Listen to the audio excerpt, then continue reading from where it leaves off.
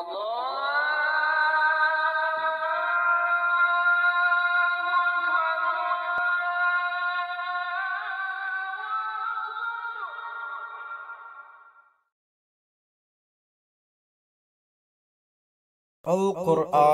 the miracle of miracles. أعوذ بالله من الشيطان الرجيم بسم الله الرحمن الرحيم قل لئن اجتمعت الإنس والجن على أن يأتوا بمثل هذا القرآن لا يأتون بمثله ولو كان بعضهم لبعض زهيرا صدق الله العظيم. Mr. Chairman and my dear brethren, listening to the beautiful recital by the Qari,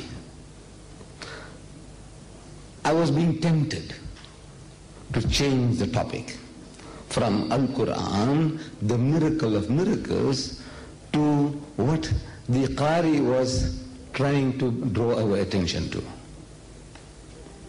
Just a word.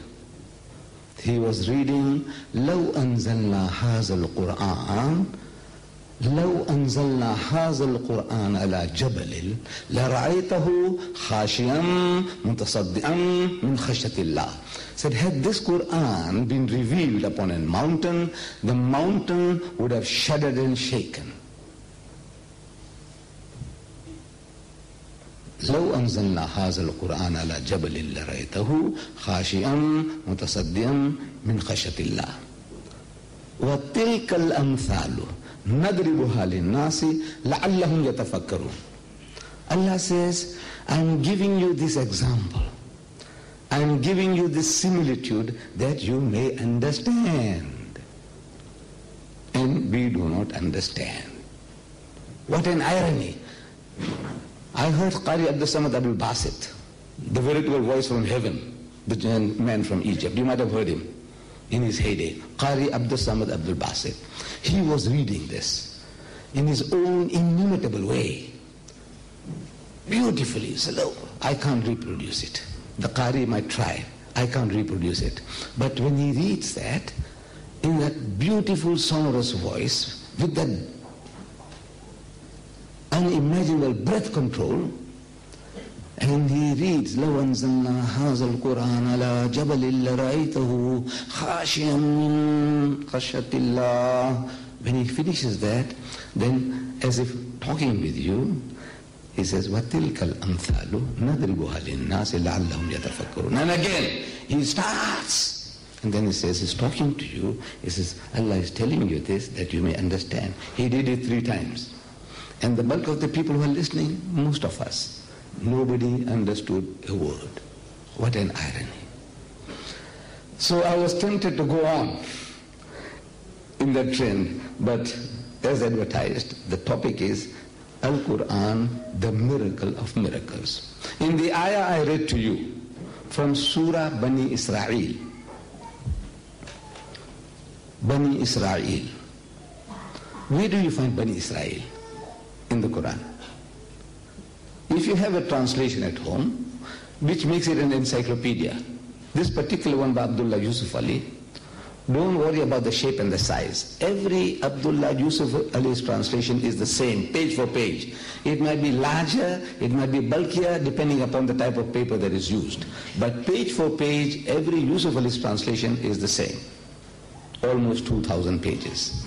114 surahs. And where will you find Bani Israel? Where? How? Very difficult.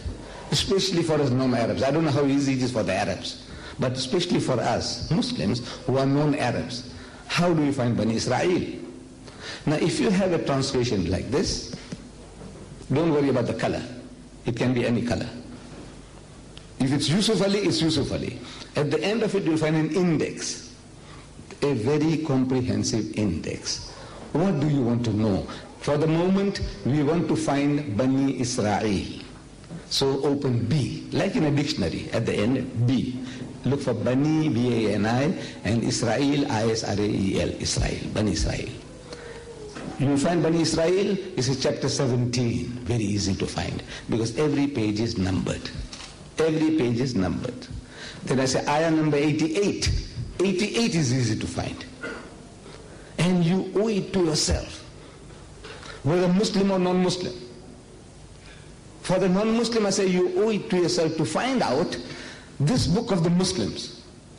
1 billion Muslims in the world today, 1/5 of the whole human race. They believe in it as the veritable word of God, Allah's Kalam. Whether you agree or not, you owe it to yourself to find out what does this book say on the different subjects. About your Jesus, about the judgment day, about heaven or hell, anything. What do you want to know? What does this book say? From that point of view, a belief of 1,000 million people, you ought to know what is the foundation of that religion. So you owe it to yourself to get a book. The Muslim, you have no choice. You got to have a book. Even if you understand the Quran direct in Arabic, you are a scholar of Arabic, even then I say you need a translation. Forgetting that, look, the Mauritian, the Pakistani, the Bangladeshi, whoever you are, in this environment, in Britain, it's imperative that you have a translation. Because you may understand the Quran in your own dialect. Between you and Allah, no problem. But as soon as you try to share this with the unbeliever, it will be difficult for you to find the appropriate words. So therefore, everybody needs a translation in this environment. And the Quran, I understand, is made available by the local IPCI, Islamic Propagation Centre International. They are available a volume of 2,000 pages for £6. Get it for yourself. Get it for every member of your family, if you can afford it, that you can sit together around a table once a week and make your son or daughter to start from the beginning. You say, my son, my child, read it and explain to your mother. My daughter, read it, explain to your mother. And around the table, the family, around the Quran, inshallah, it'll create a bond which nothing else can. I suggest to you that you get the Quran or Qurans and to give to your non-Muslim employers or employees, share it with them. Now I said, Bani Israel, chapter 17, ayah number 88, easy to find. There is another way of getting at this. The topic that you are discussing. I gave you a reference and you can check it up. But there is another way of getting at this ayah. Suppose you didn't know about Bani Israel and all that. In the Quran, under Q, look for Quran. What does the Quran say about the Quran? What does the Quran say about itself? You want to know about Muhammad. What does the Quran say about Muhammad? Big list. Everything that the Quran says about our Nabi Karim is there. What do you want to know? So you look under Q, Quran, and it will tell you that nobody can produce this book except Allah. Where do you find it? It will tell you 1788. Again, you can have reference to this book. Find chapter 17, verse 88. That this is Allah's Kalam. No man, no group of men or spirits can produce this book. That is what Allah challenges. Qul, our Nabi Kareem sallallahu alaihi wasallam is commanded to say, tell them, لَإِنِ اجْتَمَعَتِ الْإِنسُ وَالْجِنُّ أَلَا أَنْ يَأْتُوا بِمِثْلِ هَذَا الْقُرْآنِ. That if the whole of mankind and the spirit world were to gather together to produce the like of this Quran, so لَا يَعْتُونَ بِمِثْلِهِ وَلَوْ كَانَ بَعْضُهُمْ لِبَعْضٍ زَهِيرًا. So they'll never be able to produce the like thereof, even if they backed up each other with help and support. In other words, Allah says it is impossible. Impossible for the whole of mankind and the jinns, your computerized systems, the modern jinns, involve them. See whether you can work things out to produce anything like it. You'll never be able to produce it. That makes it a miracle. Not only what I'm telling you, but non-Muslims testify to that. Reverend Bosworth Smith, in his book, a Christian missionary, in his book, Muhammad and Mohammedanism, we know that's a wrong term. There is no such thing as a Muhammadan and there is no such thing as Mohammedanism. We use this term for ourselves because this is how the Westerner described us. In my youth, when I went to school, In my country, you see, the Muslim boys and the Hindu and the Christians, we all school together. Indians, all Indians together, whether Hindu, Muslim or Christian. So, first thing in the morning, the teachers, take off your hats. So everybody, the Hindu boys or the Christian boys, they have the hats or caps, take it off, and they take it off. We used to wear those red faces those days, Turkish face, like the Turks. So what's wrong with you? Why don't you take off your hat? So he said, we are Mohammedans, sir. So we Mohammedans, this is the way we show respect to you, not by taking it off. Accepted. All the boys, Hindus and Christians, they wear knickers, short pants. We wear long pants. So why are you Muslims wearing long pants? We say, we are Mohammedans, sir. We didn't know that we were Muslims. See, because the white man is calling us Mohammedans and we think that's the label. He calls our religion Mohammedanism, so we call it Mohammedanism. We didn't know Islam. It took us a long time to realize that we are not Mohammedans, because the Westerner is calling us that because he is assuming that we are the worshippers of Muhammad sallallahu alaihi wasallam. The Christian, they say we are Christians because we worship Christ. Fair definition. The Buddhists worship Buddha, so they are Buddhists. Fair definition. But there is no worshipper of Muhammad to have a Muhammadan. They don't know that, but they think we worship Muhammad. He says, no, we don't worship Muhammad, we worship Allah. Muhammad is the servant and messenger. We love, respect and revere him, but he is not our God.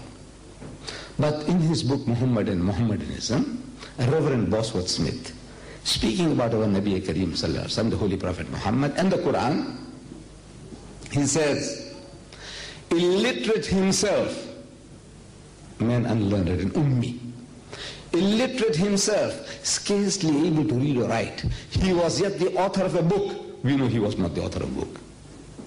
Muhammad is not the author of this book. The author of the book is Allah. But since a Westerner, he thinks because Muhammad uttered it, he had it dictated, he is the author.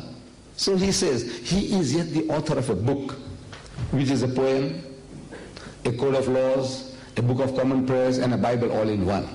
And is reverenced to this day by a sixth of the whole human race as a miracle of purity of style, of wisdom and of truth. It is the one miracle claimed by Muhammad, his standing miracle, he called it, and a miracle indeed it is. This is an enemy talking, a Christian missionary. It's indeed a miracle. What he saw, I can't tell you, he didn't tell me, but he says it's a book, it's a miraculous book. On the very face of it, you look at this book, it's an encyclopedia. We know Muhammad didn't write it, but for the sake of argument, we agree with the enemy that Muhammad wrote the book. In that case, this is a one-man job. If he wrote it, he didn't. But for the sake of argument, I hope you people understand the English that I'm talking. Because guy is going to go outside and say, this guy Deedat said Muhammad wrote the book. I'm telling you, he didn't write the book. But we are talking for the sake of argument. The guy says, the non-Muslim, he can't understand, he said Muhammad wrote the book. I say, all right, Muhammad wrote the book for the sake of argument. You understand my language? I hope so. I hope so. Because I'm finding great difficulty. My people, most of them expatriates, just come from India, first generation. They have learned a smattering of English, and now when I'm talking, they can't understand. It's difficult for me. I don't know. I'm used to talking, and I talk, and I think the guy has understood, but he has misunderstood. And he wants to kill me for that. They're good, they're sincere, but they want to kill me for what I'm talking. I said, for the sake of argument, let's say Muhammad wrote the book. Now please, these things will happen. Shaitans, iblises all over in the world, they will be there, you see. Don't worry about them. Right. So this is a one-man job, if he wrote it. Compared to that, we have an encyclopedia here called the Holy Bible. Ask any Christian missionary, how many people authored this book? And the Christian missionary, the priest will tell you 40 different authors went to produce this book. This is the Protestant Bible. It has 66 books inside, booklets. All put together is the Holy Bible. How many people want to produce this? 40 different authors. The Roman Catholic Bible has 73 books. So you add another 5 more authors. It'll be 45 authors to write the Roman Catholic Bible. This one, 40. This one, according to the unbeliever, one-man job. Compare. One man did this, 40 persons had to do that. So can you see now? And this man is an ummi. Ummi means unlearned, unlettered. He doesn't know how to read or write. And yet he produces this. Saint Paul, he wrote more than half the New Testament. Saint Paul, in the New Testament. This book is divided into 2 parts, Old Testament, New Testament. In the New Testament there are 27 books of sheaves, little booklets. 27. Out of that 14, that's more than half, more than 50% were written by one man. But if you just put them together, those 14 books is nothing more than this, what you see here. So I say it's a miracle. In itself, it's the volume of the work and the things that is talking, the solution he's giving to your problems. I say it's a miracle. But now Allah Bari Ta'ala is drawing attention to something more than that. What is a miracle? Let me give you a brief definition. What is a miracle? A miracle is an event that appears so inexplicable, something you can't explain, by the laws of nature that it is held to be supernatural in origin or an act of God. Miracle, number 1. Number 2, definition. A person, thing or event that excites admiring awe. Number 3, an act beyond human power and impossibility. Miracle. Like for example, in this heat, somebody faints. And we try to revive the person and we fail. We shout for a doctor and the doctor comes along with the stethoscope and he says he's gone. He's expired. Certified dead by the doctor. Prepare for burial. Take it away, the corpse. Give it a ghusl, prepare for burial. But there comes along a man of God. He says, no man, his man is alive. He says, Ahmad, wake up! And Ahmad gets up. We would say it's a miracle. Man was certified dead and he is revived instantly. Miracle. Impossibility. But if the person was dead for 3 days and put into the mortuary in the morgue, frozen, and after 3 days somebody comes along, a man of God, and he calls the person, he says, Kum bi-iznillah, that by the command of God, wake up! And the guy comes out of the mortuary, hale and hearty. We say it's a greater miracle. Greater the impossibility, greater the miracle. But after centuries, the body has decayed, mingled with dust, and there comes along a man of God, or a trumpet is blown, and everybody gets out of the grave as they were. We say still a greater miracle. The greater the impossibility, the greater the miracle. So here is the book. Let's try and produce one like it. That's a challenge. Allah says, come on, produce one like it. And you have had 1400 years to do the job, and the world has not been able to produce one. But there are people who have good excuses. Like the British, they say we don't know Arabic. The Germans, we say we don't know Arabic. The Americans say we don't know Arabic. It's a good excuse. But I says, do you know that there are 15 million Arabs still extant in the world today? And they are not all nincompoops. They are learned people. Among them, the first book, I tried to learn Arabic as a boy, young fellow. And I went to the booksellers and I found a book called Egyptian Arabic by Spiro Bey. I thought Spiro Bey was a Muslim. Later on I found he's a Christian Arab. But the Arabic was there. I learned from that book many years ago, Wahid is 1, Ithna is 2, Thalasa is 3, and all that. I learned then. so many years ago, but I haven't mastered Arabic yet. But however, the first book I handled in Arabic was written by a Christian Arab. There are so many Christian Arabs. 10 million in Egypt alone, in the Lebanon, and all over the world, 15 million produce something like it. And the world has failed to produce. Impossibility. That you have the ability, nobody is gagging you, nobody is tying your hands. Linguistically, you know the language. Maybe better than the Muslim Arabs. But you can't produce the like of this book because it is Allah's kalam and it is a miracle. Now, mankind has a habit of asking men of God for things supernatural to believe, to make them to believe. A man of God comes along, he wants to guide mankind to the right path, to the way of God, for your benefit. But man says, no, I want to see you perform some tricks. Do something, man, that we can't do. Fly in the air like a bird, or walk on the water, or give life to the dead.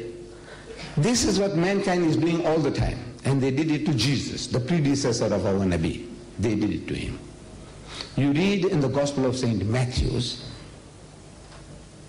in the Bible, in the Christian Bible, Gospel of St. Matthew's, chapter 12, verses 38, 39, 40. The Jews come to Jesus. He said, I am your Messiah. The man you are waiting for, the Messiah, I am he. So they says, no man, that doesn't satisfy us. We want you to show us a miracle. So they come to him and they say, Master, in the Hebrew language, Rabbi, Maulvi Sahib, Sheikh, Ya Sheikh. Sarcastic, they're sarcastic. But they say, Maulvi Sahib, Ya Sheikh, Ya Imam. We would have a sign of thee. We want you to show us a miracle that will convince us that you are the candidate we are waiting for. So Jesus is angered. He said, the things that I'm telling you, I'm trying to lead you to God, His will, His plan. And you want me to do some juggling tricks? You think I'm a circus, an acrobat in the circus or a clown? So in anger, he said, an evil and adulterous generation seeketh after a sign. What a horrible people. But there shall no sign be given unto it except the sign of the prophet Jonah. For as Jonah was 3 days and 3 nights in the belly of the whale, so shall the Son of Man be 3 days and 3 nights in the belly of the earth. No sign except one. What are you looking for? But this is the sickness of man. We will not go into the pros and cons, what happened, what not. There is a booklet available. I don't know, you have it at the IPC, at this IPCI here in London. You get that booklet. It's only 12 pages. It's a small booklet this size of 12 pages. You master that. And there isn't a Christian born who can stand before you. Just that. But of course, you won't do homework. You want to take a pill and become a Superman. No, that's my nation. I know my soldiers. You won't do homework. I said, look, this booklet can't help you. It's an instruction book. Without you practicing the instruction, just reading a book on boxing, you can't become a boxer. Reading a book on karate can't make you a black belt karate expert. You read a book on swimming, the crawl and the stroke, and you can't become a swimmer. You have to get into the water. That booklet, if you use it, memorize the verse, and you go to town, and there is no looking back. But I doubt if you will have that kind of that enthusiasm. This is okay. This is good entertainment. I don't know. You are entertained. Inshallah, I'll get the sawab, the blessings. So I'm trying to share with you. But I know, generally, it's all entertainment. You come along to be entertained. However, 600 years after Jesus, when our Nabi Kareem sallallahu alaihi wasallam makes the claim that Allah has chosen him, same thing. The Quraysh come to him. They say, وَقَالُوا, and they say, لَوْلَا أُنزِلَ عَلَيْهِ آيَاتٌ مِّن رَبِّهِ. Say, why is not a sign, a miracle sent down to him from his Lord, from Allah? So, our Nabi Kareem sallallahu alayhi wa sallam is made to say, قُلْ, tell them, إِنَّمَا الْآيَاتُ عِنْدَ اللَّهِ most certainly signs, miracles are in the hands of Allah. وَإِنَّمَا أَنَا نَذِيرٌ مُبِينٌ. I am only a clear-cut warner. That's my job. Mine is not to entertain you. I am not an circus acrobat or a clown. I have come to deliver the message. إِنَّمَا الْآيَاتُ إِنَّ اللَّهِ إِنَّمَا أَنَا نَذِيرٌ مُبِينٌ.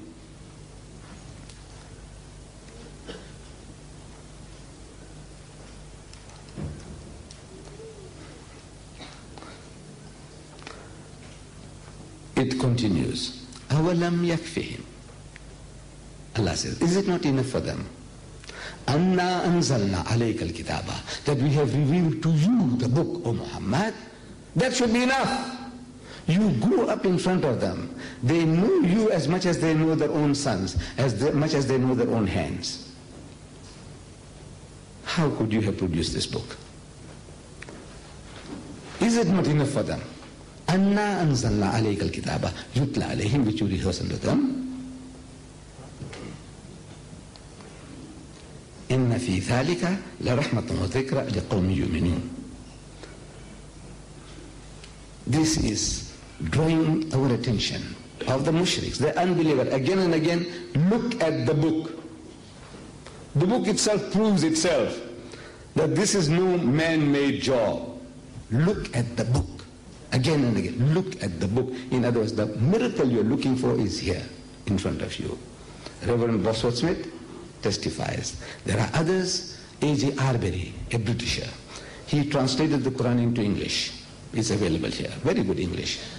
But it has two disadvantages. That is, it has no index and it has no commentary. And I suggest to my brothers and sisters that if you ever want a translation, look for a translation which has a commentary. Without a commentary, it's too heavy. The Quran is not a storybook or a fairy tale. Once upon a time, the fox and the grape, the wolf and the lamb. It doesn't talk like that. So it's a very concentrated book. It has to be diluted for us. We are like little children, like little babes. We have to have it diluted. Commentary, tafsir, must have. Number two, it must have an index. Because without an index, again, we are lost. A Christian is asking you, what does your book say about my Lord Jesus? So where do you start paging through?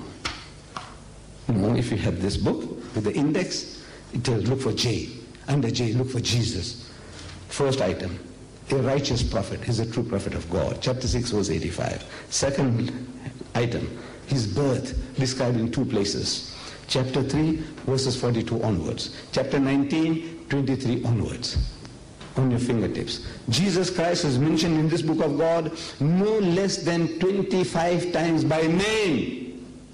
Whereas the name of our holy prophet Muhammad in this book, which he is supposed to have written, occur only 5 times. Account for that. Why would a man go out of his way to speak about Jesus and his mother and enshrine in his book a chapter called Maryam, means Mary?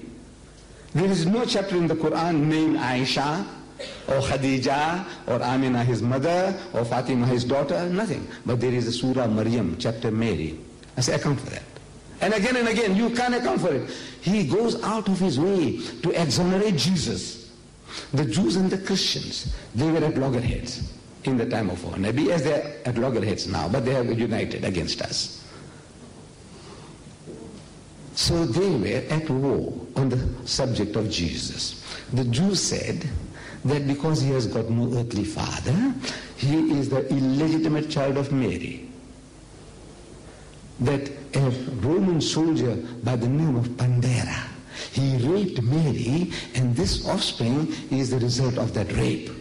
Astaghfirullah. This is what they say in the Talmud, the Jewish holy book, the Talmud, that he is the illegitimate child of Mary. In common language, you know what they say.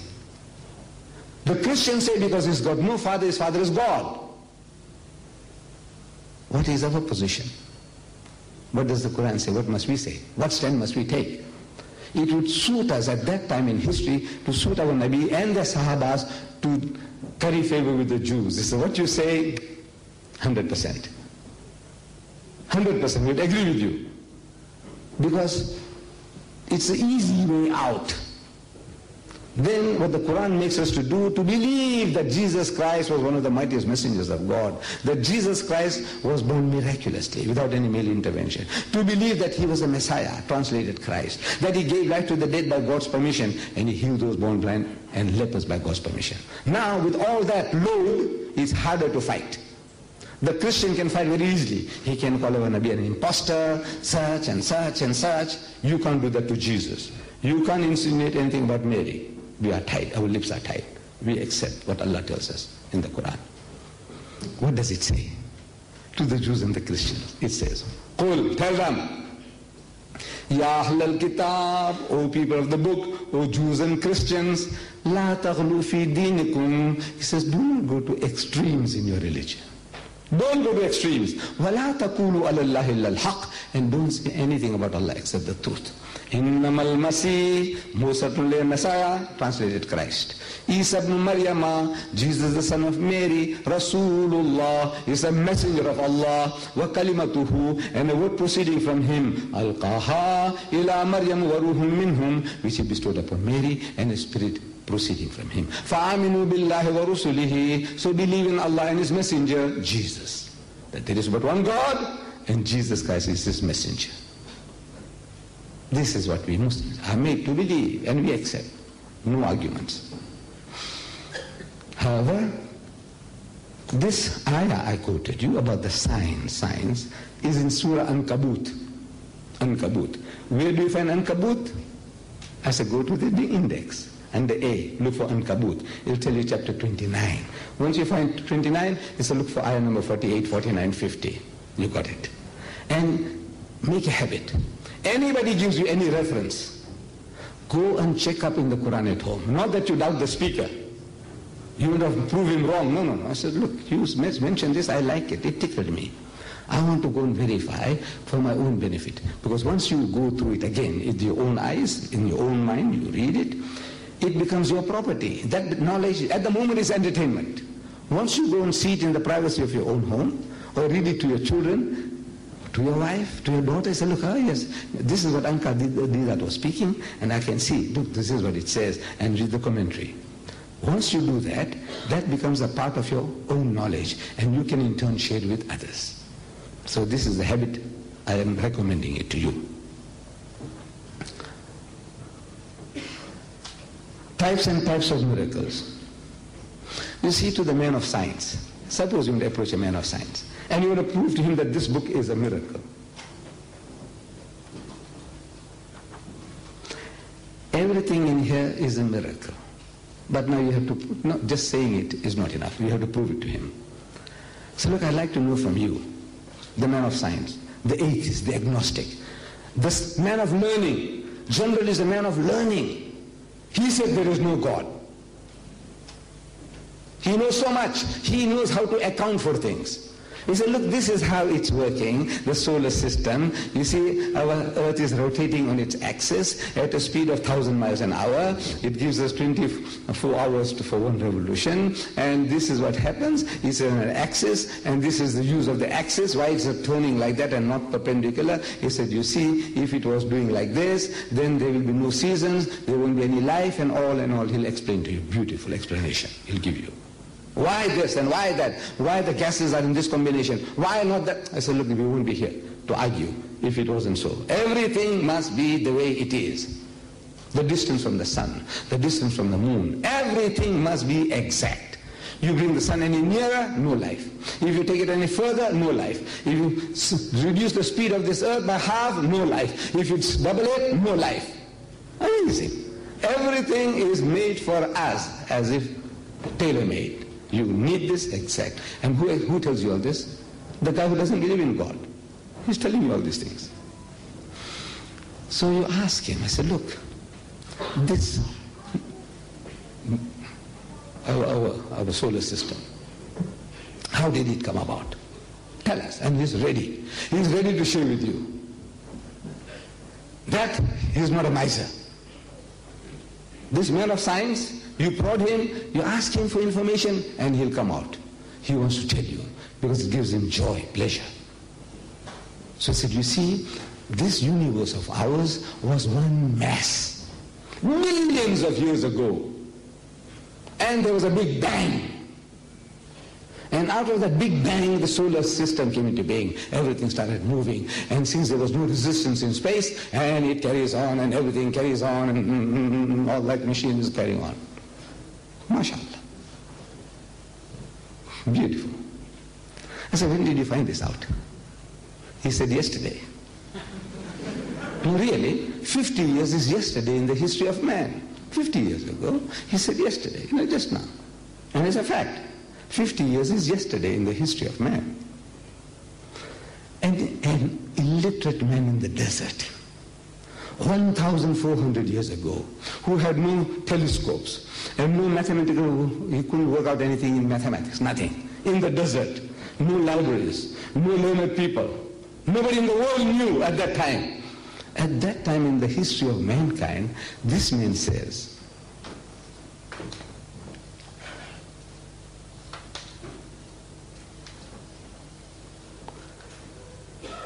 سَأَوَلَمْ يَرَى الَّذِينَ كَفَرُوا.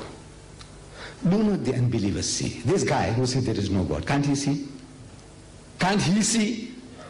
As if Allah is saying that look, if the Bedouin in the desert, if he didn't grasp my presence, I can understand. This barbarian, this cannibal in the Congo, if he can't understand, I can understand. I can sympathize with him. But you, with all your learning, how can you not see him? أَوَلَمْ يَرَى الَّذِينَ كَفَرُوا. Do not the unbelievers see أَنَّ السَّمَاوَاتِ وَالْأَرْضَ كَانَتْ رَتْقًا, that the heavens and the earth were joined together as one unit of creation. فَفَتَقْنَاهُمَا, and he split them asunder. And where did life come from? Ask him, the biologist. Where did life? He said from the water. Billions of years ago, life originated in the sea. Everything, protoplasm and amoeba, and this is what happened. And a group of them, they chose for themselves that we'll make ourselves into an elephant. Another group said we'll make ourselves into a man. Another group will say we'll make ourselves into a monkey. Another into a cockroach. Another into a lice. But where did life come from? He says water. When did you find that out? He said yesterday. Because 50 years is yesterday in the history of man. It's a recent discovery. An illiterate man in the desert, he couldn't have told you that, could he? 1,400 years ago said never. But listen to him. He says, وَجَعَلْنَا مِنَ الْمَاءِ كُلَّ شَيْءٍ حَيٍّ, and he has made from water every living thing. أَفَلَا يُؤْمِنُونَ. Will you then not believe? How can you not believe? You ought to believe. This is what your knowledge is telling you, and this man is telling you 1,400 years ago in the desert, he spelled it out for you. Where did he get the knowledge from? Except from the creator of the Big Bang. Except from the creator of all creatures, life from water. How did Muhammad know this? Did he have microscopes? Did he go to the sea and look for it in the water, any life germs? No. This is coming from the Almighty. It's a miracle that an illiterate man can tell you this 1,400 years ago in the desert, which are only confirming today. My dear brothers and sisters, there is so much. I have written a book on this topic. Al-Quran, the miracle of miracles. That book is still in the ship. We tried to ship it before time that people could have it. But unfortunately the ship is in, but it's going to take us another week or 10 days to clear it. As soon as the book is clear, Al-Quran, the miracle of miracles, it will be available from the Islamic Propagation Centre, dealing with so many different aspects of the Quran being a miracle of miracles. But let me give you something very easy that you can take with you home. A book, any book, if it claims to be from God, we want to know what it says about God, no? We want to know, this book you say is from God, the Bible is from God, the Bhagavad Gita is from God, the Ramayana is from God. So okay, let us see what the book says about God. So in this particular volume I'm talking about, which is available there, outside, you owe it to yourself to take one home. No more than one home. And I assure you, I will not get any commission. No commission from you. And my commission is with Allah, inshallah. He will give it to me. I'll just give you a few of the subjects, the topics that this book speaks about God. If a book comes from God, I want to know what it says about God. Fair? Let's see what he says about himself. So we open the book, and the G Look for G. 144 references. If I just start reading that alone, I don't want to waste your time. Just to give you a few. First item, God. He is your cherisher, Lord, sustainer, evolver. Chapter 1, ayah number 2. He is your guardian, Lord. He is as a guardian on a watchtower. He is your protector. He sets guardians over man. He is the helper of God, how to be celebrated, and on and on. He is the Lord of all bounties, Lord of bounties. His bounty is open to all. He is most bountiful. He is merciful. He is most kind. He is full of loving kindness. He is beneficent. His love bestowed on the righteous. He is forgiving. He guides. His favors. He is the orphan's shelter. He is the wanderer's guide. He satisfies your needs. God present everywhere. He gives you life. He gives life and death. He takes the souls of men. To him go back all questions for decision. In the final, he is the arbitrator. What he tells you is right, what is wrong. If he tell you this is black, it's black. If he tell you it's white. His unity, that is one and only, so many references. He's one, not one in a trinity. Not one of two. He's got no begotten sons. He's got no consort, no daughters, no partners. He's wise, and on and on and on. Wallah, 144 references. We know Allah. How do we know Him? Through His attributes, His qualities. In the ayah that the Qari read, He gave His attributes. Huwallahu alladhi la ilaha illahu. He is Allah, besides whom there is no God. Al-Malik, the King. Al-Quddus, the Holy One. As-Salaam, the source of peace and perfection. And on and on and on. And Allah gives us 99 attributes whereby we might know Him. He is just. He is merciful. He is loving. He is bountiful. He is compassionate. He is omnipotent. He is omniscient, and on and on and on. 99 attributes.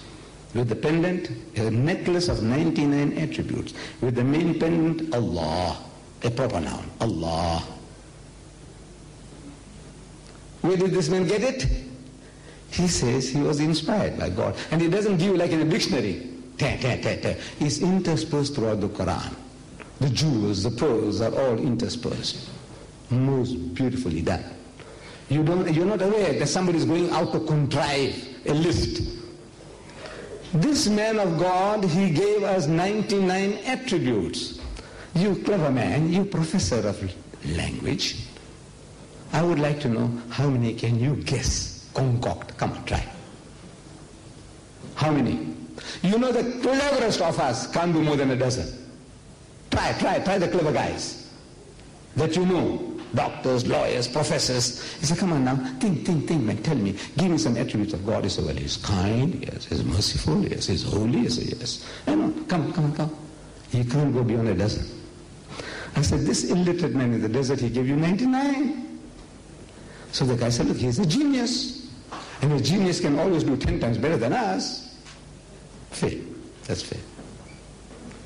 I said, well, he's accounted for it. He said, once you bring it down on his level, he said, look, he's a genius, man. We concede that Muhammad is a genius. We took off our hat to him. Finish. He doesn't have to accept it. Once he concedes, he says, look, he's a genius, man. He's better than me. 10 times cleverer than me. But I said, right, that doesn't make it a miracle. He said, no. But now I say, I show you the miracle. The miracle is that the one he kept out of the book. Amazing. Not the 99, but the one that is not there. That makes it a miracle. So how can that be? I said, you see, for 23 years, it took the Holy Prophet Muhammad 23 years to dictate this, complete. 23 years. During the course of the 23 years, he gave us 99. Which you say because he was a very clever man. But I say, you now, in the list that you are giving me, within the first half a dozen, within the first 6, you must talk about the Father in heaven. As an attribute, Father. He is our Father, the loving Father in heaven. Beautiful. It's a beautiful term, expression. The Father in heaven. Oh, our Father which art in heaven, the Lord's Prayer. Hallowed be thy name, thy kingdom come, thy will be done on earth as it is in heaven. Beautiful.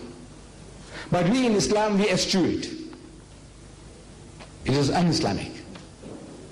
The expressions, beautiful sentiments are good, but the Muslim will not take it, because our Nabi Kareem Sallallahu Alaihi Wasallam, he didn't do it. Allah Bari Ta'ala made him to see that that word father was not one of those attributes. Instead of father, in Arabic is ab. In Hebrew is ab. Ab means father, which is easier than the one Rabb. Rabb. Rabb is harder than ab. But he's Alhamdulillah Rabbil Alameen. Praise be to Allah. Rabb, he is the Lord, cherisher, sustainer, evolver of mankind. Rabb, Rabb, Rabb. No ab. What's wrong with it? I say it's a beautiful expression. Beautiful.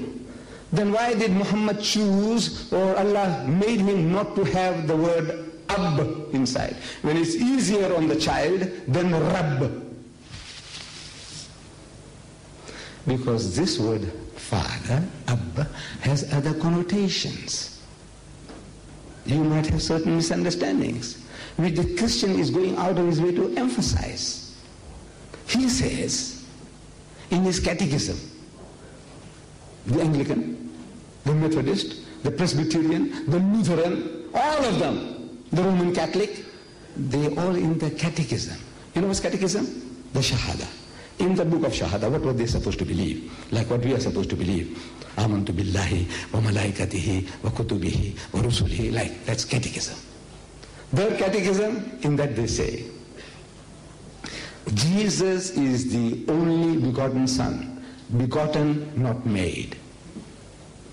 This is in every catechism. Their books of Shahada, they say Jesus is the only begotten Son, begotten, not made. Now that's, Allah is abhorred. What are you saying? He reacts in the Holy Quran. He cries. Our Aqidah is we can't use such terms. But I can't help it. I don't know what other words I can tell you to express to you his horror at what they are saying. He says, وَقَالُوا اتَّخَذَ الرَّحْمَنُ وَلَدًا, and they say that Ar-Rahman, the merciful God, has begotten a son. It's one of the most abominable assertion one can make. The worst swearing you can give Allah is this. Any one of you start giving me little trouble at question time, I might get angry with you. And in my anger I said, go man, you're a fool. What do you do? Will you punch me? No, I said, the old man is tired, you know. Old people have a tendency to get angry quickly. Like an old man like me, he went to the Hakim, the doctor. He says, Hakim Sahab, he says, you know, I can't see very, very clearly. So the Hakim says, you see, you are old now. It's a sign of old age. You saw me putting on the specs. He said, it's a sign of old age. He said, you know, Hakim Sahab, I can't hear properly. He says, it's a sign of old age. He said, you know, Hakim Sahab, my bones are creaking. He said, it's a sign of old age. And the old man lost his temper and slapped him on the face. So he said, this is also a sign of old age. So I can get angry with you. You have to excuse me. You see, I'm big and strong. People want to, because I sound like that, like a young boxer, and everybody wants to box with me because I sound like that. I say, look, I sound like that, but I'm an old man. So in my anger, I say, you're a fool, man. Go, sit down. What you do? You laugh it off. I say, you go, you're an ox. Bail, hey, bail, ox. What do? You laugh it off. I say, go, you're a donkey. I say, you're a monkey. What do? You laugh it off. But if I said something about your mother, what do you say now? You say, uncle, I don't want to hear one more word from you. Look, all my respect for you will be gone. Actually, it's already gone. But I will. Why? You love your mother, we love our daughters, we love our sisters, we love our wives. Leave them out. Call me what you like, call me donkey, call me monkey, call me fool, call me what you like, but don't take my mother's name. Don't take my wife's name. Not my sister's, not my daughter's name. You understand? I say, yes, understand. Allah says the worst swearing you can give him is this. He said, تَكَادُ السَّمَاوَاتُ يَتَفَطَّرْنَ مِنْهُ. It is the skies are ready to burst. وَتَنْشَقَّ الْأَرْضُ. And the earth to split asunder. وَتَخِرُّ الْجِبَالُ حَدًّا. And the mountains to fall down in utter ruin.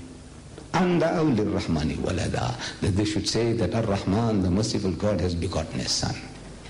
If the heavens are feeling like you, if the earth has feeling and emotions like you, if the mountains are feeling and emotions like you, they all would have been shattered to pieces. Such a horrible swearing they give Allah. I want to know whether we react. Any Muslim anywhere in the world, whether you're a Pakistani or Pakistani or Saudi or Kuwaiti or Bangladeshi or Mauritians, what are you? Whatever.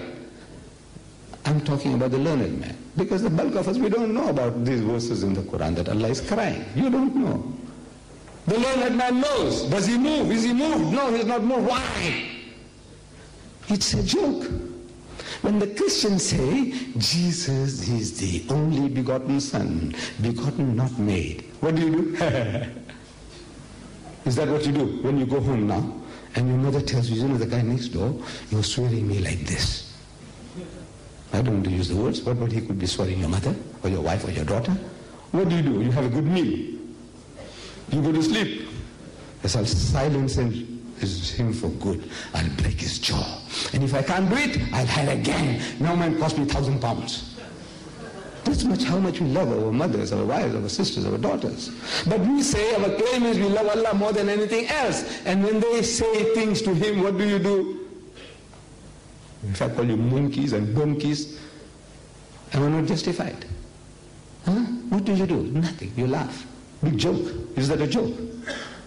So Allah says, you look out. Fatarabbasu. You wait for your destruction. And we are waiting. No, my dear brothers and sisters, you don't go and bash the fellow on the head. You don't strangle him. You don't put a knife through him. But talk to him. And you know, it's so easy to talk to the English-speaking people. So easy, unbelievably easy. We are foreigners. You can see it in your faces. You can never become an Englishman. You, Bengali will be Bengali, and you, Hindi will be Hindi. And you, Mauritian will be Mauritian. You can never be a white man. You'll never be. No matter how you speak, you sound like a white man, but once they see you, they say, I know where you come from. Your origin, I know. You can't bluff him. But so use that. That weakness of ours is a strength. Every white man you meet, the Christian, who says this, that Jesus is the only begotten Son. Talk to him. He says, sir, will you please explain to me? I don't understand English. Tell me, when you say begotten, not made, what are you trying to emphasize? Can you ask a question like that? Simple. When you say begotten, not made, what are you really trying to tell me? That's all. Please explain. I don't understand your language. And believe me, no Englishman born can open his mouth. You have to deliver the message. You don't have to shout at him, you don't have to strangle him. You say, you're swearing by Allah. No. Talk to him. Udu ila sabili rabbika bil hikmati. Invite all to the ways of the Lord with wisdom. Wal mawazatil hasanat, and with beautiful preaching. So I've been asking this question to Britishers. Nobody opens his mouth. And the Americans, and one American had the guts. It was on an occasion I was guiding him around the mosque on a mosque tour. And somehow we came across this topic. So I'm asking him that when you say begotten, not made, what are you trying to emphasize? What does it mean? So he said, it means sired by God. So what? He said, no, I didn't say that. I'm only telling you that what it means sired by God. Exactly. That's why Allah rewards, angered, abhors. And the way to rectify, talk. So get some of these little books of mine. So for 23 years, this word, Father, never in this book. It's a good word, but it has other connotations. He is the Father of Jesus Christ. He begot Mary. Through Mary, he begot his Son.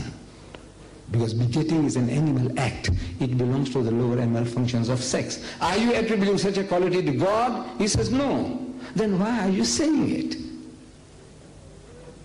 Words, if they have any meaning, in every language they have meaning. What does it mean? I'd like to give you a crude example. One of you young men here, you, my son, you stand up at the right at the end. You, yes, you were the Qari. MashaAllah, stand up. He was the Qari, MashaAllah. My son, if I were to call you my son, you mind it? No, he doesn't mind. You think your father or mother would mind it? No. See, it's out of love and feeling. He's like a son to me. He thinks I'm like an uncle, grandfather. Okay. I call him a son. He calls me chacha, dada, nana. Okay. But if I take you for a visit to his house, maybe I know him more intimately than you think, and I take you, say, look, there's a friend of mine living here, and we'll have tea there. And we go to his house. And I'm asking, where is Yusuf, my son? That's his name, for example. Yusuf, my son. So his mom tells me, look, he's just gone to the shop, he'll come back just now. So I said, okay. And Yusuf comes, and I embrace him, my son. My companion, who doesn't know our relationship, is asking me, is he really your son? I says, no. You see, this young man loves me like a father, like a grandfather. I call him a son, and he calls me Nana, Dada. Okay. But instead, if I said, yes, he is my begotten son, sit down. The meaning changes. The meaning changes. He is my begotten son. You know what I'm saying? In the ordinary street language, you know what I'm saying? That is a bastard. I'm swearing him in a beautiful way. He is my begotten son. I say, he is my only begotten son. Worse. I'm swearing he's a bastard, he's a bastard of the highest order. I say, he is my only begotten child. And if he catches the joke, he says, uncle, what did you say? I said, no, I don't mean that. But I'm still telling, doesn't he look like my Yusuf at home? What am I saying? What am I saying? Astaghfirullah. So, my dear brothers and sisters, Mr. Chairman, and I feel like keeping you here much longer, but I don't think I would. I would rather give you a chance to ask questions. Things that you might want to know further about the Quran, or how you handle different problems when you are confronted with the unbeliever, who's arguing and debating with you. I said, you did your best, but you were not satisfied with your best. How would Uncle Deedat do such and thing? How would he answer it? Maybe I might have a better way, or maybe I'll learn from you. So with these words, I say, Mr. Chairman, and my dear brothers and sisters, Jazakallahu fi darain.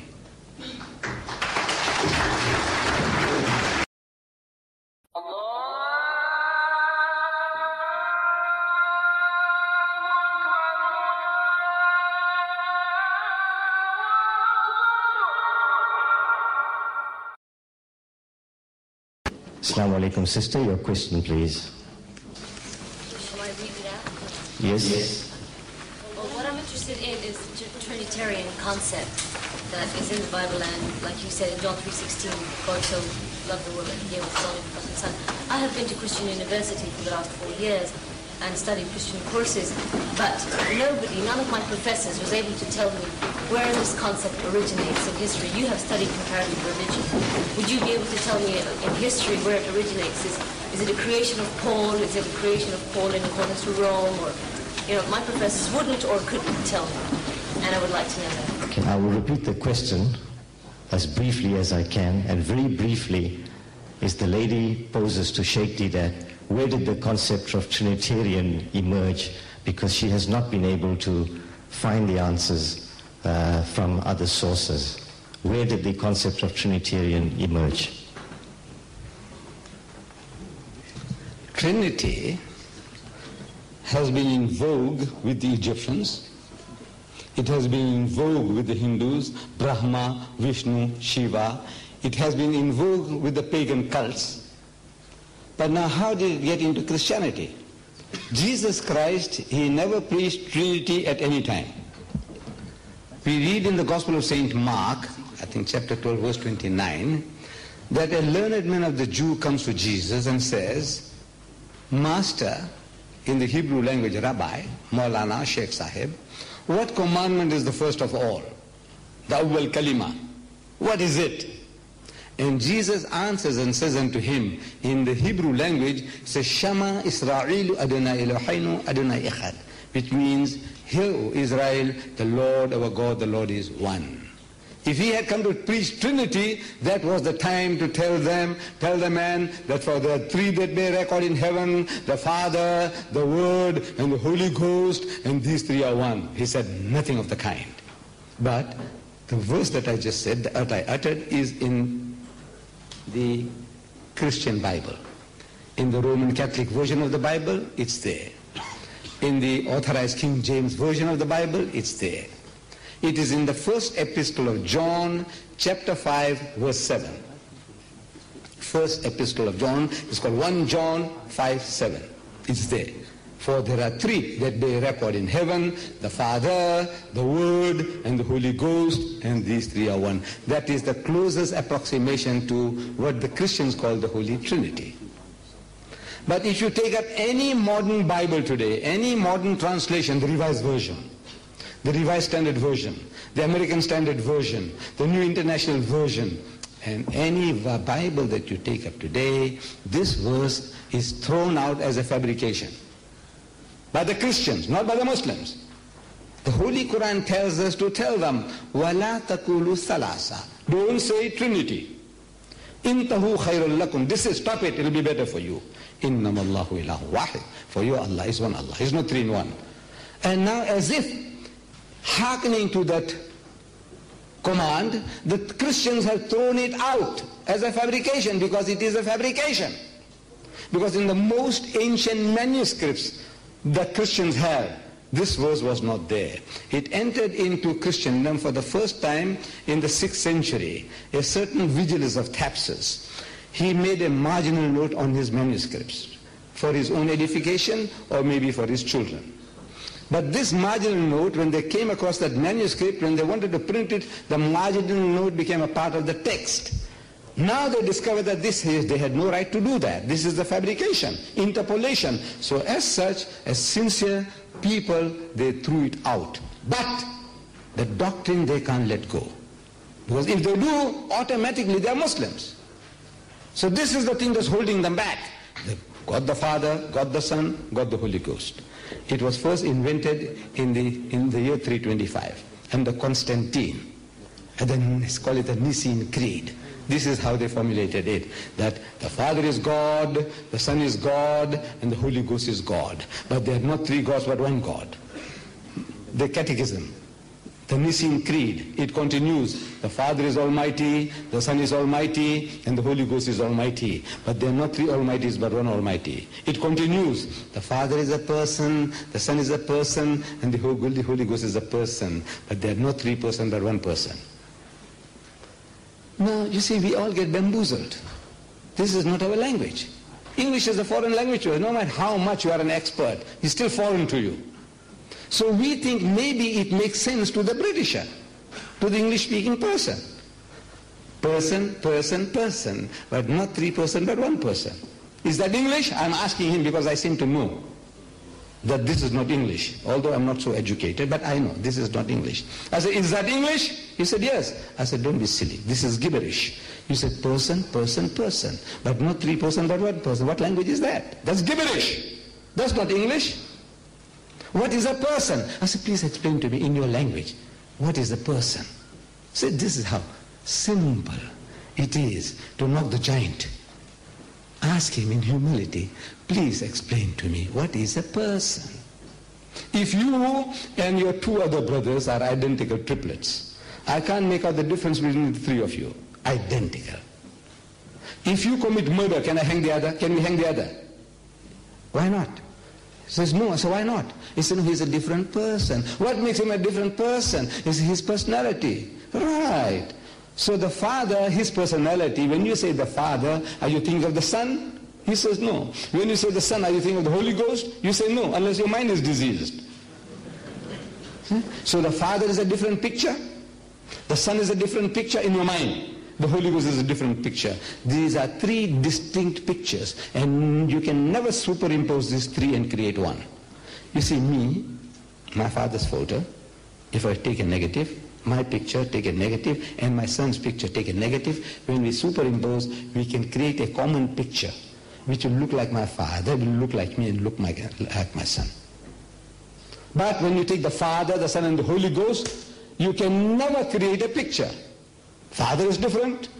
The old Father Christmas sitting in heaven with his feet dangling on the earth as his footstool, the loving Father in heaven, billions of times bigger than man, or something like that. When you say, God the Son, I said, why do you think of a prize bull or a Volkswagen? No, do you think of a handsome young man, like we saw in the King of Kings? Jeffrey Hunter was acting with blue eyes, blonde hair. He says, you're thinking of a man.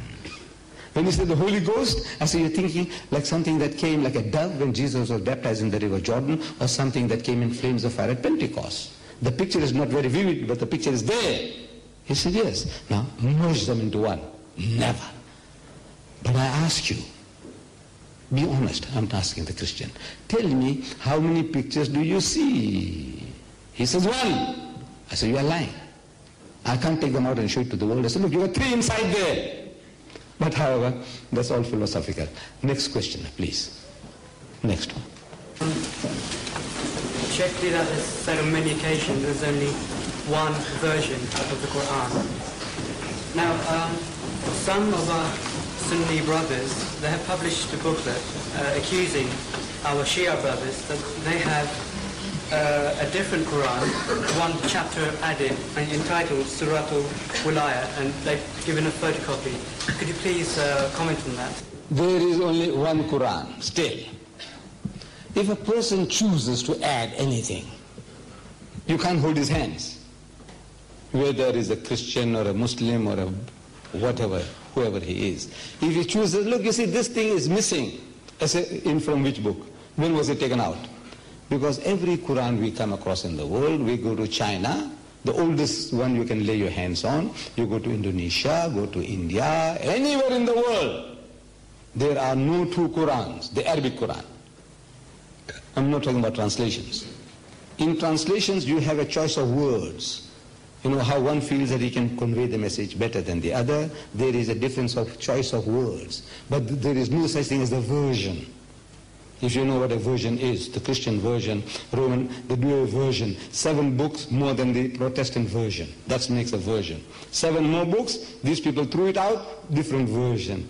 Revised Standard Version, so many verses thrown out as a fabrication, that's a version. In the Quran, all the Qurans in the world that I know, I'm 74 now, and my father and my grandfathers, we know there is only one version of the Quran, of the Arabic Quran. If people choose to say this and that, we have a right to question them. Where did you get that from? When was it taken out and who took it out? That verse that you say, for example, was supposed to be in the Quran. Who took it out? Did Hazrat Ali take it out? Did Hazrat Umar or Osman or Abu Bakr? Who took it out? When?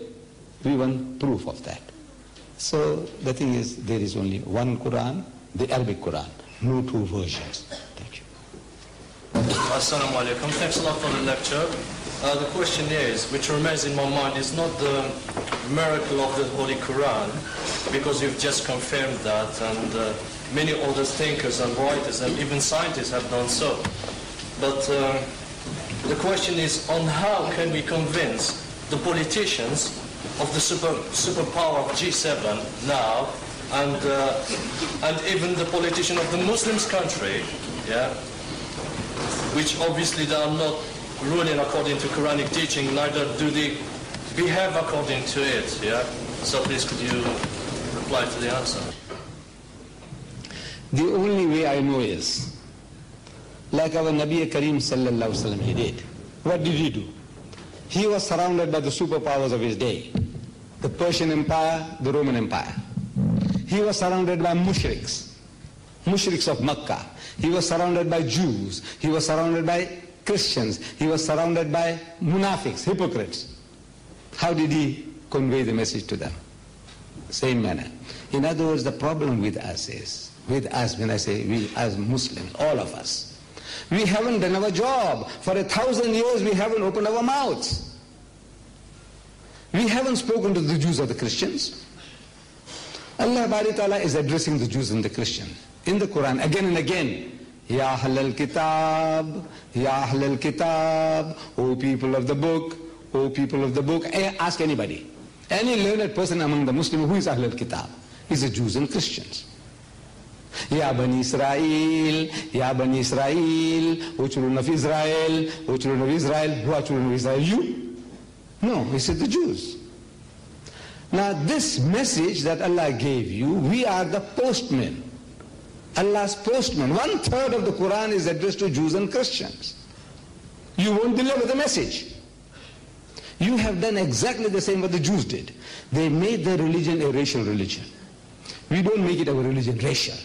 But somehow we are not prepared to deliver the message. You are only a postman. I am only a postman. Have you delivered that message? Answer is no. Have you delivered the message to the Muslims? I give you an example. That Allah is crying from high heaven. What these people are doing to me, what they are saying about me. Does any Muslim react? That's what I told you. Nobody reacts. You know why? Because they're not really reading it. You read, actually you rattle it off. We call it Khatmul Quran, finishing the Quran. Ask any Muslim, my people. How many khatams you did last Ramadan? He said, I did 1, my wife did 5, my mother did 10. What? Khatam. What is khatam? Finishing. I am telling that this Quran is not for finishing. This Quran is to be implemented. What you read, you understand, you go and implement it. Allah is telling you to call the Jews and the Christians. قُلْ يَا أَهْلَ الْكِتَابِ تَعَالَوْا. And I'm asking, wallah, I'm asking. I asked the learned men of Egypt. I'm asking the people in Arabia, in the Arab countries. I'm asking them, you read the Quran? He said, yes. I said, you understand the Quran? He said, of course. You're not like you Hindis. That's me, my nation. It's not like you Hindis, you rattle it off, you don't know what you read. I said, accept it. I won't go into pros and cons, what happened, how. That we have reached this stage, that we can recite the Quran, Hafizul Quran, Qari, and we don't know a word what we are saying. How that system came about is a long story. But the fact is, you understand the Quran. He said, yes. I said, so now Allah is telling you. He's telling everybody. We are all responsible. But most especially you, because you understand. You understand what the message is. So Allah says, Ya Ahlal Kitab, Qul Ya Ahlal Kitab, say, O people of the book, La taghlu fi dinikum. He says, do not go to extremes in your religion. Did you tell them that? And the guy says, no. I'm talking about the learned man now. He says, no. So Allah is telling you. لَقَدْ كَفَرَ الَّذِينَ قَالُوا إِنَّ اللَّهَ وَالْمَسِيحُ ابْنُ مَرْيَمَ. Say, anyone who says that Jesus Christ, the son of Mary, is God, is making kufr. It's an act of blasphemy, treason against Allah. وَقَالَ الْمَسِيحُ. But Christ said, Ya Bani Israel, O children of Israel, لَعْبُدُ اللَّهِ, worship Allah, Rabbi wa Rabbukum, who is my Lord and your Lord. إِنَّهُ مَنْ يُشْرِكْ بِاللَّهِ. Whoever will associate anyone with Allah, فَقَدْ حَرَّمَ اللَّهُ لِلْجَنَّةِ. Allah will make Jannat haram for them. وَمَأْوَاهُ النَّارِ. And the fire of hell will be their dwelling place. وَمَا لِلظَّالِمِينَ مِنْ أَنصَارٍ.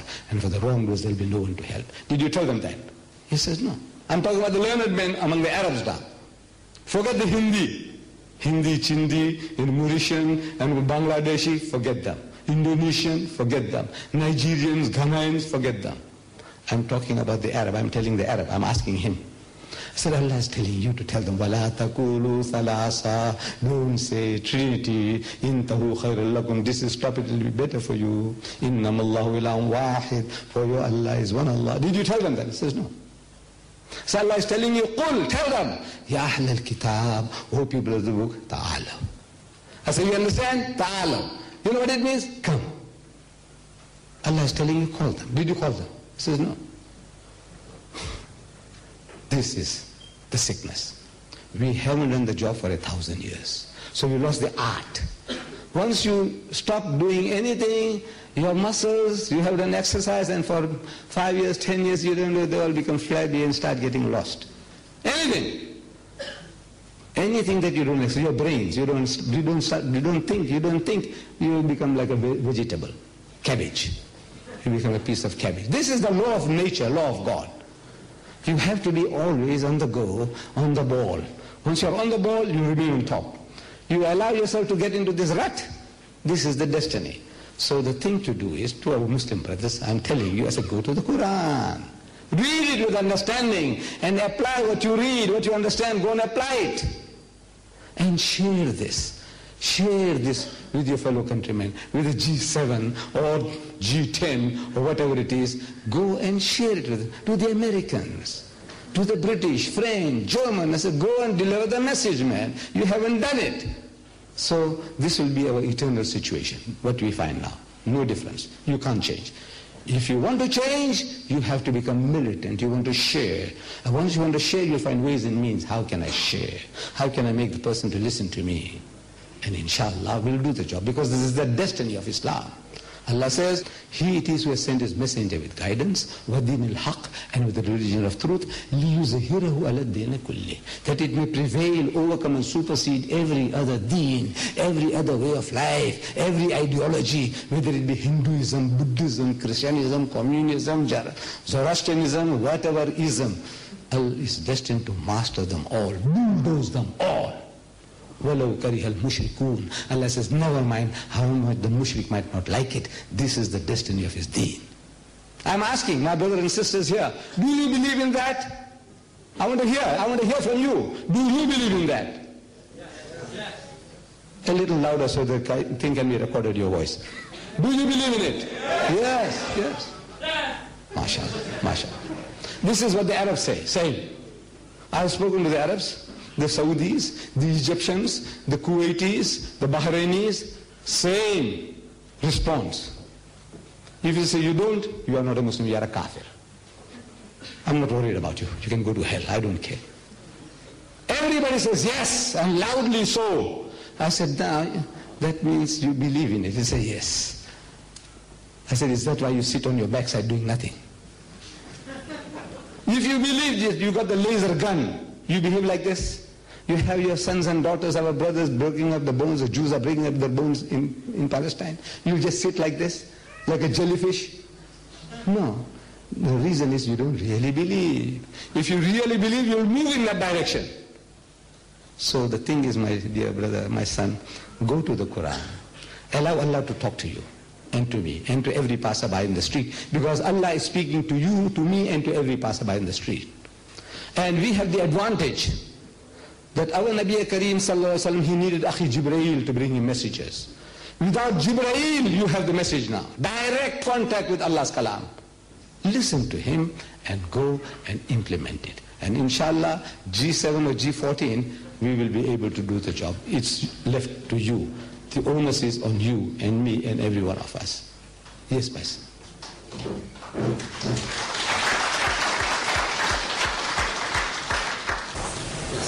As-Salaam alaikum. As the subject is on miracles, from previous lectures, I've understood that the Christians, one of the most fundamental issues in believing that Jesus was God is because of the miracles he was creating. And one of the greatest miracles was bringing the dead back to life. We are made to believe that, and we are made to believe the Old Testament also. In that case, what about when Moses threw his staff and he turned into a serpent? Is that a greater miracle, or is bringing a dead man back to life a greater miracle? Yes, the logic is very good, beautiful. You see, Jesus gave life to the dead. The Quran says, Bi-Iznillah, by Allah's help. The Bible says the very same thing, that He didn't give life to the dead. If you read the verses, you see, we can go into the details and analyze the miracles, but in the Bible also, Jesus doesn't say He does the works. He said, I, by the finger of God, cast out devils. I, by the Spirit of God, do these things. So I, of my own self, can do nothing. Who does it? It is you who does the work. Allah is working through Him. So He disowns giving life to the dead or any miracle. Everything says, Allah, you are doing it, you are doing it. It's not me. But the Christians say, He gave life to the dead. They say, all right, for a moment again, we agree with Him. So in that case, we say it's a great miracle. Lazarus, they say, after 3 days he was revived from the dead. Fantastic. But as you mentioned, you reminded me, that Hazrat Musa alayhi salam, the miracle Allah gave him, through him, was that he was told that the asa, the rod, go before Pharaoh and you go and throw it, and it will become a serpent, a snake. And this serpent that Hazrat Musa alayhi salam, the rod, became a serpent, and it swallowed up all the little snakes of the Egyptians, which were the little magic wands. And when it was swallowed up and Musa alayhi salam picked up the rod, all those little rods or snakes had vanished.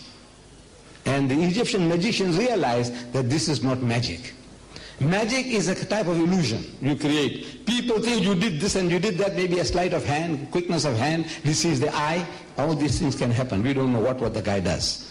But we are marveling because we couldn't account for what he did. But the Egyptian magician, when we read the Quran, they confessed that this is not magic. Because magic would be, you are mesmerized, somebody demesmerizes you. Back again to normal, the sticks become sticks, no more snakes, and the rod becomes rod. But no, all the little sticks had vanished. Where did they go? And the rod is still the same. So giving life to the rod, which is an inanimate thing, a dead wood, it's a greater miracle. A dead piece of wood bringing, I said, a man dies, certified dead, to bring him back to life is a miracle. But it's not as astonishing as you take a piece, this pen here, my pen. If I can make this into a little snake, that will be greater if genuinely, if I can make this into a snake, and you feel it, and you can feel that, man, this is, you let it go, and somebody else picks it up and he lets it go. He says, no, this is genuine. This is a little tiny serpent. This will be greater than giving life to the dead, because this is dead, dead, dead. The rod is dead, dead, dead. And you make it animate. First, dead vegetable, the rod. The rod is a dead piece of wood, vegetable. He gives life to that and makes it into an animate object, a snake. Still greater miracle.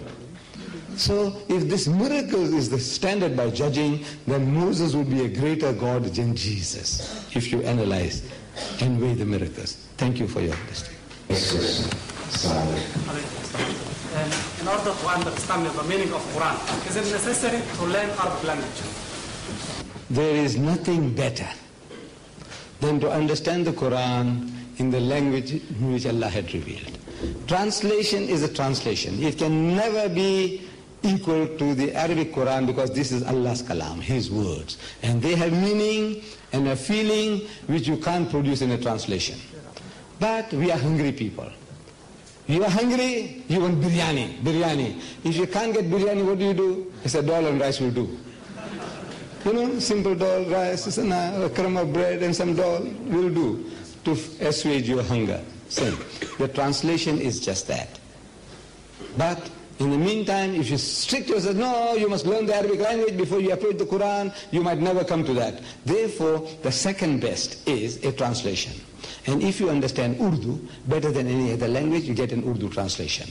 If you understand Bengali better than any other language, get a Bengali translation. If you understand Gujarati better than any other language, get a Gujarati translation. They are all available. But in this environment, I said an English translation is imperative. And the cheapest and the best and the most organized is this one I'm showing you.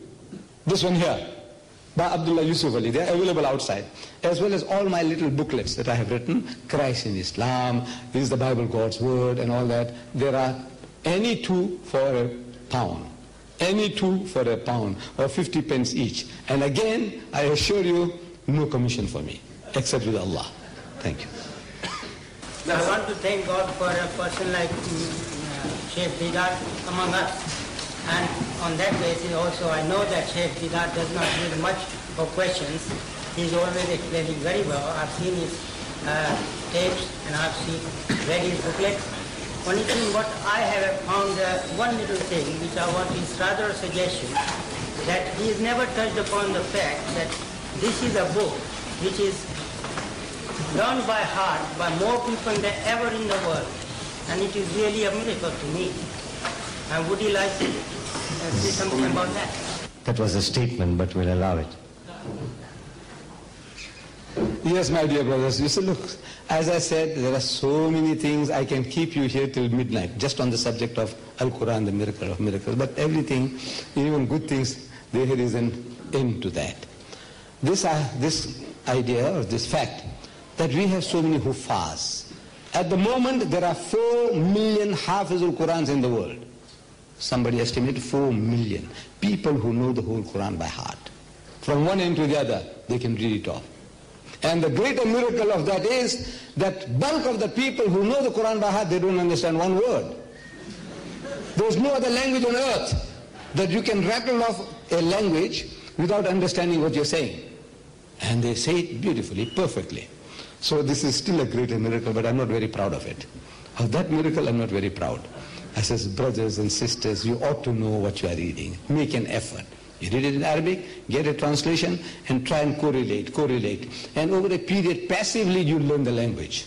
Or at least the Quranic words. That whenever you hear, Ya ayyuhallazina amanu, you keep on reading, O you who believe, Ya ayyuhallazina amanu, O you who believe. Over a period, when the Imam is dealing a khutbah, Ya ayyuhallazina amanu, taqullaha haqqa tuqatihi, wa la tamutunna, you will be able to catch, at least here, there, and it will be more lively and more spiritually enlightening, elevating, than just listening to the sound of the Quran. Yes, ma'am. My question is, what are some of the signs in the Quran for the end of the world, and how does that compare with some of the biblical signs, which says one of the final ones is that the Jews will build their original temple in the exact location of the Dome of the Rock? My dear brothers and sisters, in this Quran, I take it you have a translation, Yusuf Ali's. You have, mashallah. You open up the index, go to the index, and you find there hereafter. You find there the day of judgment. There are more than 100 references about the day of judgment and about the life hereafter. Now, you do a little bit of homework, go through those, and inshallah you may be able to come along and inform us. In other words, now I haven't done a study of that. I must confess. It's there, but I haven't had the chance of coming to it yet. So now I'm going to start fumbling and guessing, trying to grapple this and grapple that, or start opening and reading now, which is impossible for me to start reading and start expounding to you. It's a lecture and another lecture and another lecture. Right? But I give you that little homework to do. You go along and look up the day of judgment, in the index, and you look up hereafter in the index, and you just go through that. Inshallah, by the time you finish, you will be able to deliver a lecture on that. Signs of the coming of the hour of judgment. As-Salaam alaikum. Allah challenges mankind to produce a surah like the Quran. But is this challenge to be taken as a literal challenge, to challenge the literature of the Quran? Or does it connote a deeper challenge, which the ordinary Muslims cannot see? And if someone is to respond to that challenge, on what criteria can we judge, or who can judge whether that challenge or the response by a non-Muslim is at the level of the Quran? Thank you. In the first instance, this challenge was addressed to the other Arabs, the Quraysh of his time. What did they understand? What did they understand? When it's so obvious this man is an ummi, unlearned. And there are people like Abu Jahl, one of the most learned men among the Arabs of his time, Abu Sufyan, and the like, and they were poets among the Arabs in the time of the Prophet. What did they understand by the challenge? Whatever they understood, that challenge they couldn't meet. It was their language, and they were quite proficient from the material point of view, educational point of view, more qualified than our Nabi Karim Sallallahu Alaihi Wasallam. So what was it that stumped them? The very sound, the music, the rhythm of the Quran. Just forget the sense for a time. Just the mere construction of sentences of the Quran. They are in themselves are overpowering. That the Christian world has not been able to produce one, the Arab world. Now when they bring it, we say, let's hear. They have made an attempt. You see, to my Arab audiences, I give them. This is what they have done. 16-year project the Christians have carried out. And they produced the New Testament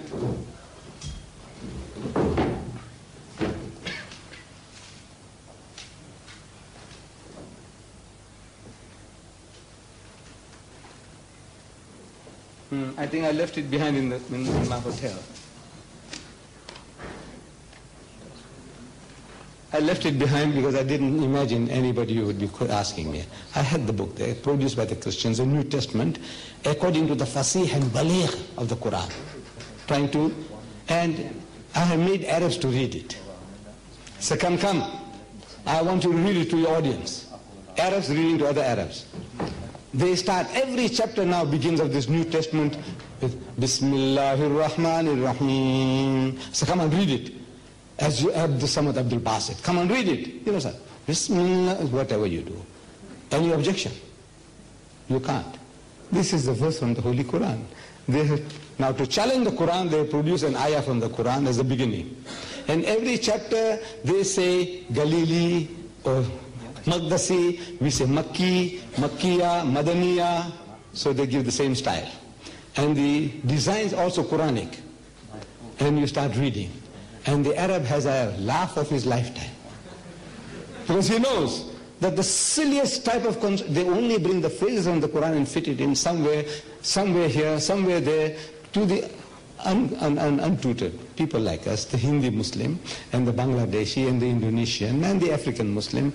To them, they don't know the difference between grass and saffron. Like we don't really know.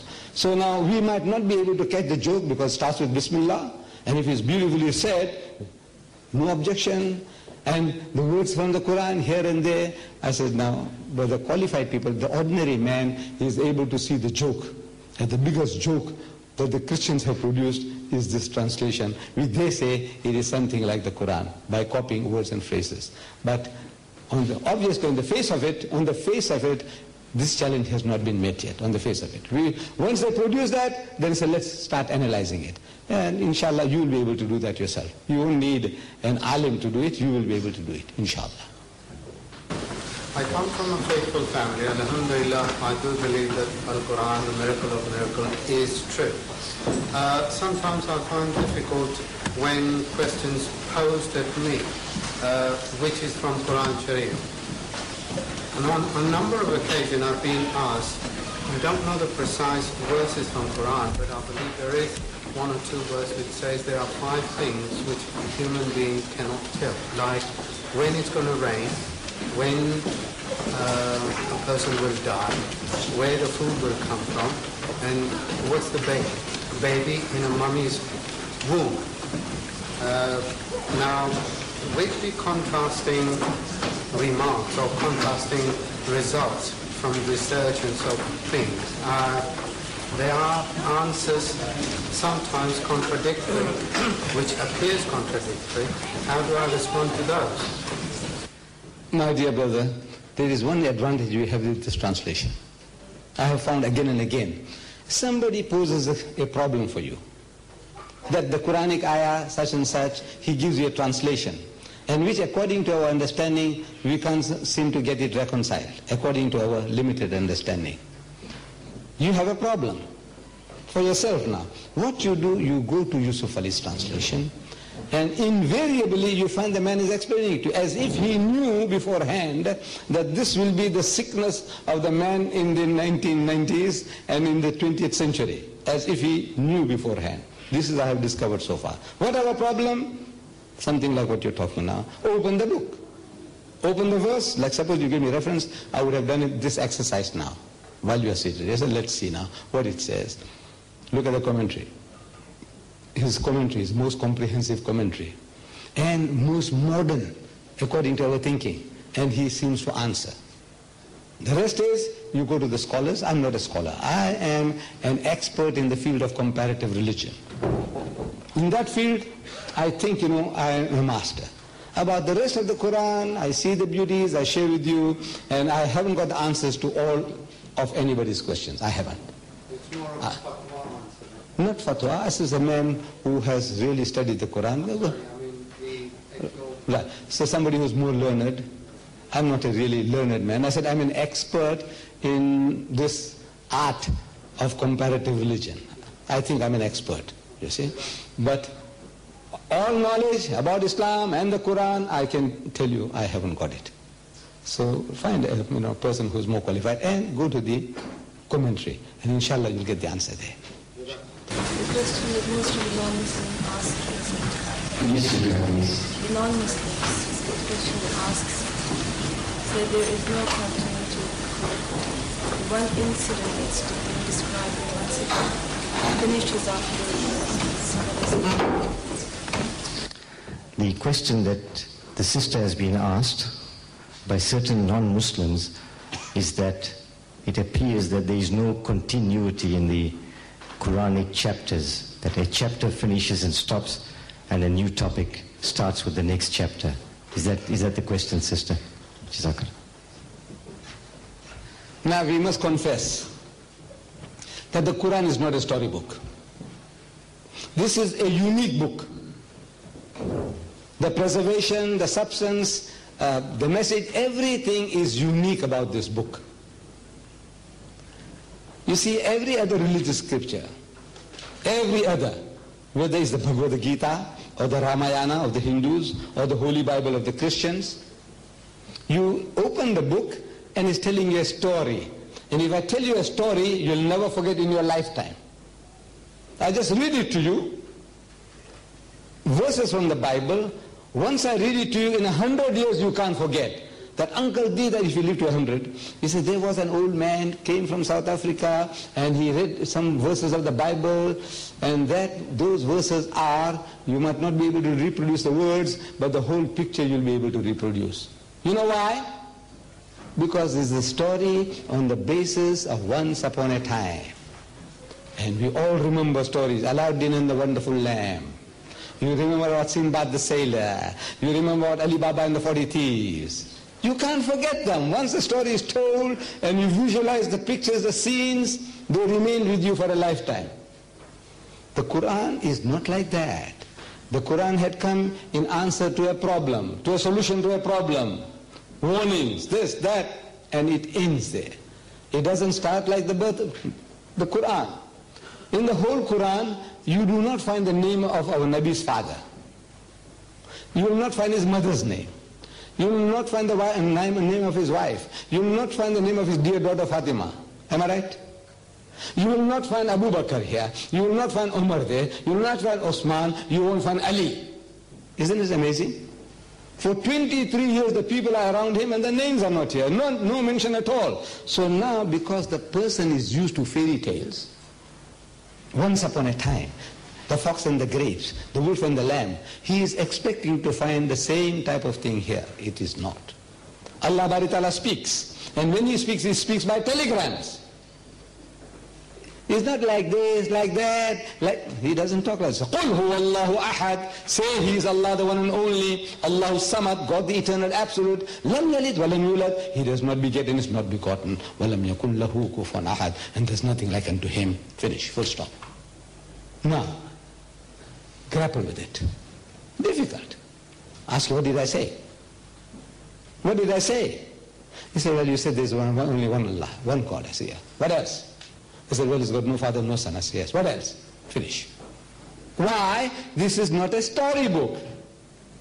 You read the Bible or any other book. I said, look, I give you an example. While Genesis chapter 38, while Judah, the father of the Jewish race, was going to Timnat to share his sheep. You don't have to remember the names. He sees a woman sitting by the roadside. Let me read. Is there any Christian who would like to read it? Some Christians, rather they read it because they think I might be shooting. I said, now look, let me read it for you. I might be thumb sucking from somewhere. I said, no, let me read it for you. And I like to, I don't know, right, let me read it for you. I'll try. Genesis chapter 38. I'm starting from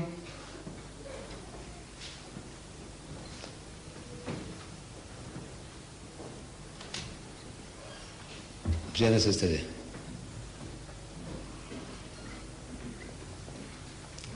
Genesis chapter 38. Right. When Judah saw her, he thought her to be an harlot. You know what it means? A prostitute, a whore. He thought that she was a harlot because she had covered her face. And he turned unto her by the way, by the roadside, and said, go to, I pray thee, let me come in unto thee. I'm reading the Holy Bible. Don't take objection. I'm reading the Holy Bible to you. allow me to come in unto you. And she said, what wilt thou give me, that thou mayest come in unto me? And he said, I will send thee a kid from the flock, a goat kid, for doing me the favor. I'll send you a kid from the flock. And she said, will thou give me a pledge, a guarantee? Suppose you have a good time, jolly good time, and you go away and you don't send it. I want a guarantee, pledge, that till thou send it. And he said, the father-in-law telling his daughter-in-law, what pledge shall I give thee? What guarantee do you want? And she said, thy signet, your ring, and your bracelet. The old people those days, you wear bangles. And your bracelet and your staff, the danda, the rod of Moses, which is in thine hand. And he gave it to her. And came in unto her. And she conceived by him. And she arose and went away and laid her by her veil from her and put on the garment of her widowhood, and so on. And then twins are born. And they're struggling in their mother's womb. The same chapter 38. Ask the Christian who's asking you this, he said, read it. Beautiful continuity. Is that what you're hungry for? You see, this story what I told you now, you'll remember all the time, because that is the type of story that we are apt to remember. You can visualize the old man going to Timnah to share his sheep. He sees a woman sitting by the roadside. He thinks she's a prostitute. He comes up to her and he makes a suggestion. He says, now, she says, what will you give me? Same what the prostitutes are doing day and night in London. Same type of race. You can never forget. The Quran doesn't talk like that. Ya ahlal kitab, la taghlu fi dinikum, wa la taqulu ala Allah illa al-haq. So, oh people of the book, don't say this, don't say anything but the truth. Innamal masih, this is how the Quran speaks, which is a very concentrated stuff. Therefore, the non-Muslim is finding difficult. And I sympathize with them. Because they're used to that, what we call, once upon a time, the fox and the grape, the wolf and the lamb. That is what they are used to. They say, look, this is not like that. God talks by telegrams, by faxes, and every Tom, Dick and Harry doesn't readily grasp a telegram or a telex or a fax. That's the fact of the matter. Thank you.